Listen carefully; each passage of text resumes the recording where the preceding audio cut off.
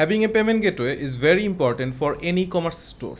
It's also one of the key reasons that ensures customer satisfaction. In today's video, we are going to look at how you can effortlessly add payment methods to your Shopify store. Hi everyone, we hope you are doing well. This is your host Sakib from Ecom Clips, the one-stop solution of your e-commerce business. Welcome to another brand new episode from Ecom Clips.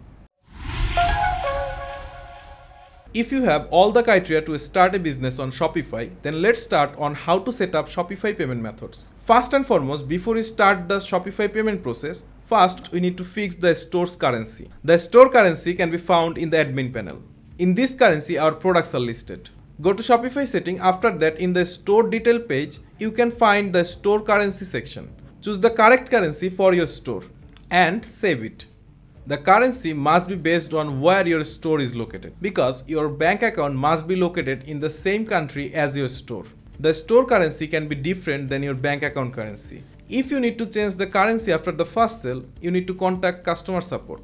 Once we have selected the currency, then you can set up the Shopify payment methods. And finally, to add any payment method, go to settings, then click on payments. There you can find three ways: payment providers, supported payment methods, and manual payment methods.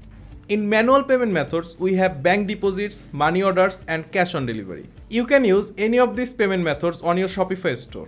For example, Visa, MasterCard, American Express, Union Pay, etc. Just create an account with any of these payment providers and connect it here with the Shopify payment methods. Another way is the payment providers. You can find all the third-party payment providers here with a lot of options as per your preference, and then activate them by fulfilling all the required information.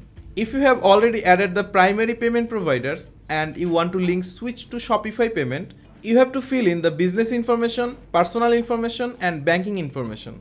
You need to submit some required and additional documents related to you and your business here as well to verify the Shopify payment. Running a proper business requires you to keep your customers satisfied in every aspect. So, having an easy-to-use payment system encourages customers to buy your products. This will help your customers to have a satisfactory user experience with your Shopify store. If you follow our step-by-step guidelines, you will be able to greatly profit from your Shopify store. Okay, that's all for today. Hope you got the complete understanding on how to add payment methods on your Shopify store. If you think this video is helpful for you, please don't forget to like, comment, and share this video with your friends. Or else, if you need to know more details about adding payment methods to your Shopify store, please email us at info@ecomclips.com with this video reference. You can also connect through our website www.ecomclips.com to get other e-commerce related episodes. See you in the next video. Till then, take care, stay safe, do whatever you want to do. Peace.